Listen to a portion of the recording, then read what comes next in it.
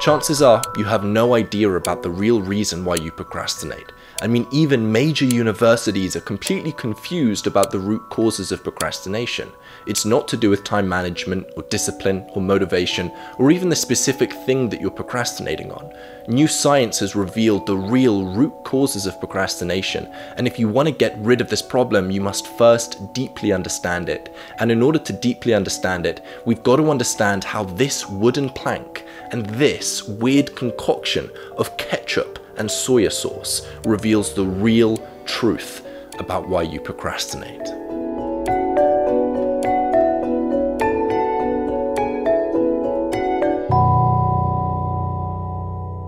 Procrastination is actually far worse of a problem than most people think.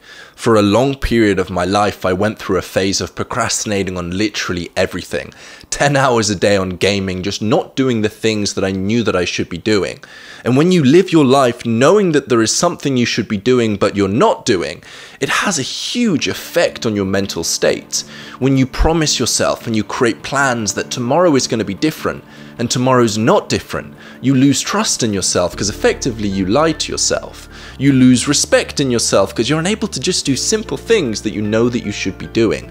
And it's really quite a brutal place to be in. And procrastination is super interesting because it's irrational and it's unintentional. That means that people procrastinate even when they know it's bad for them and even when they want to stop. And the perfect word, like when I read this word, I completely clicked with it. The word is Greek and it's akrasia. What this means is it's acting against one's better judgment. It's not doing the things you know you should be doing. It's refusing to do basic things that you know are going to benefit you and you know can improve your life, but you don't do them. But why does this problem exist? Why can we not just do the things that we know that we should be doing? If we know we should be doing them, why aren't we doing them? It doesn't make sense. Why are human beings like this, and why do so many people fall into this trap? Well, most people think that it comes down to two different reasons. The first of all being time management. People think that if you just get a little bit better, if you understand these time management hacks, you're going to be able to stop procrastinating. This is not true. But in fact, massive universities like the University of Manchester are still recommending all of their students that if you're procrastinating, you need to get a better understanding of how long you've got left until your assignment. You need to create a weekly plan. You need to set deadlines for yourself. Come on, this isn't the reason it is not time management. Even the University of Rochester says similar things. Most people do these things. They have a clear understanding of the time they've got left to complete the thing they're meant to be doing, but they still procrastinate, and that's not the reason. The second reason that some people think is maybe it's because of the specific activity. If you're procrastinating on writing an essay, it's because of the essay. It's because of the specific activity that you're procrastinating on. Maybe that's why you procrastinate. But this isn't true as well. In reality, and there's actually been a couple scientific studies that have really put the nail in the coffin and proven this beyond a shadow of a doubt, procrastination is caused by negative emotions. You don't procrastinate from a specific event, you procrastinate because of the emotions that that event causes you to have, and that's an important distinction. And if we really zoom in, we peek behind the covers of a period of procrastination, we can really start to figure out what's happening there. It's not just some random thing that's happening, there's simple cause and effect. First of all, you imagine doing the event, you imagine starting a business, you imagine going to the gym, you imagine doing that difficult piece of work, you imagine filing your taxes. And when you imagine yourself doing that, you feel a negative emotion around that activity. It makes you feel dread, it makes you feel fear, it makes you feel doubt, it makes you feel guilt. Some kind of a negative emotion comes, even boredom. And because you feel that negative emotion, that's the thing that causes you to procrastinate. And the reason for this is because it's wired into you. Your brain is designed to survive, not thrive, and this causes procrastination for two reasons. First of all, when you get the basics of your life down, you're well fed, you've got shelter, your brain thinks there's no extra point in going above and beyond. Your brain just wants you to survive. That's the best thing for evolution. And in fact, it wants you to preserve energy wherever possible. What's the point in writing an assignment? The brain doesn't understand. The brain thinks you're comfortable. You don't need to go above and beyond. Just do the bare minimum, preserve energy, survive, and carry on the species. This results in you getting to good. It results in you getting to a place of comfort and never beyond, and that's why good is the enemy of great. You get to good, you get comfortable, and it's so difficult to push yourself out of this cycle because the brain wants to preserve energy. And on top of that, the second reason is your brain is wired to avoid negative emotions. It thinks that if you feel a negative emotion, that means that you're in jeopardy of survival. Maybe you're worried because a predator's coming to get you. But in reality, in the modern day, these feelings of negativity are often the things that we need to do in order to better ourselves. And because our brain innately doesn't like these negative emotions, whenever you feel a negative emotion about a task you should be doing, the brain again does one of two things.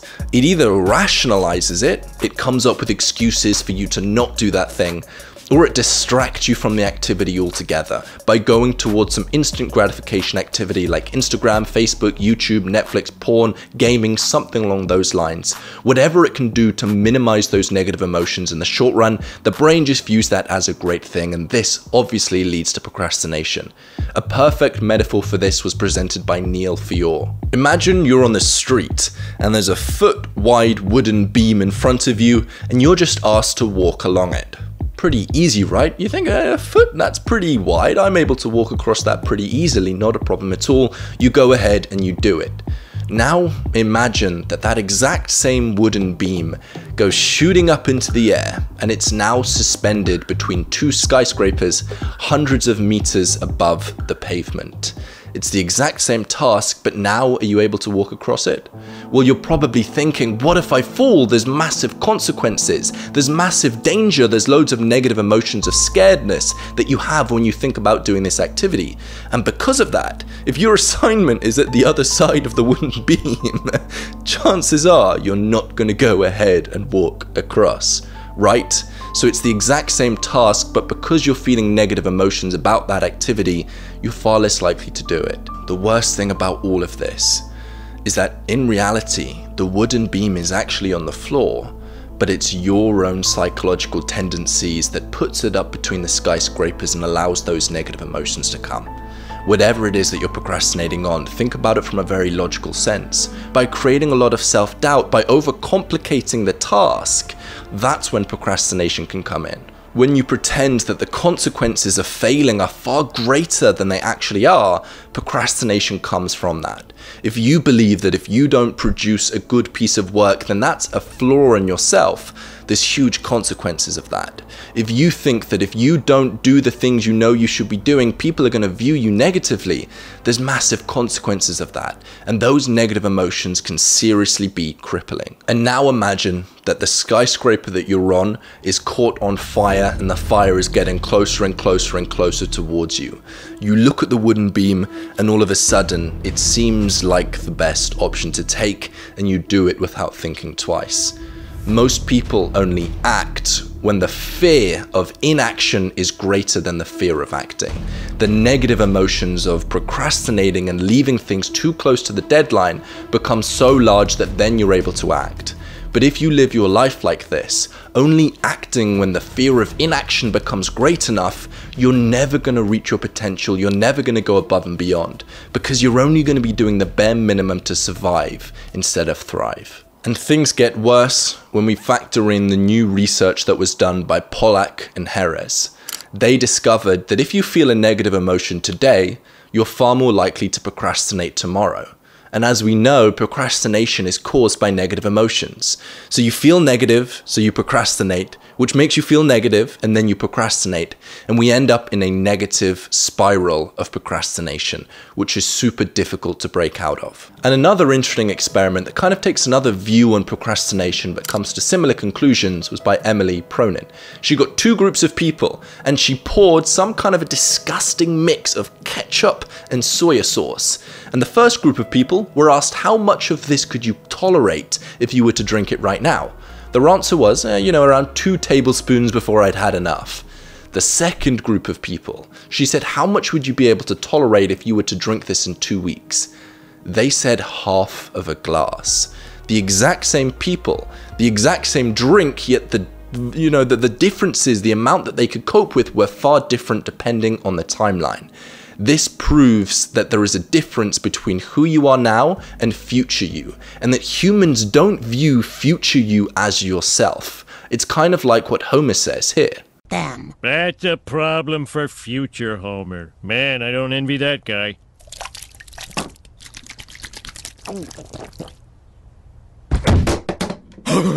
And by not viewing future you as yourself, this can obviously cause a lot of problems, because you're going to do short-term activities that numb your emotions and numb those negative emotions you feel about procrastination, which is actually going to cause you a lot more pain in the future.